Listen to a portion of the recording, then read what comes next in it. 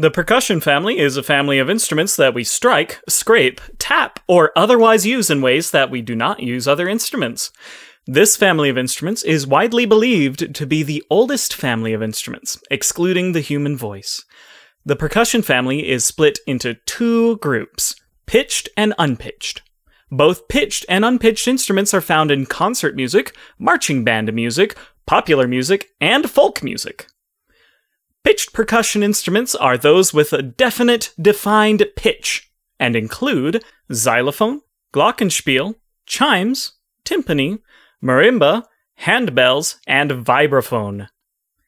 Unpitched percussion instruments are those without a definite, defined pitch, and include snare drum, bass drum, rain stick, unpitched triangle, castanets, shakers, tom-toms, and cymbals.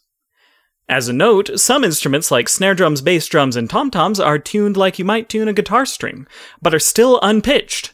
The tuning of these percussion instruments is for the sake of sound quality rather than pitch.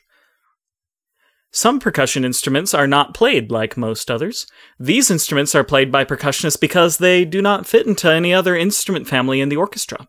These instruments include whistle, siren, blown conch shells, brooms, and other found instruments.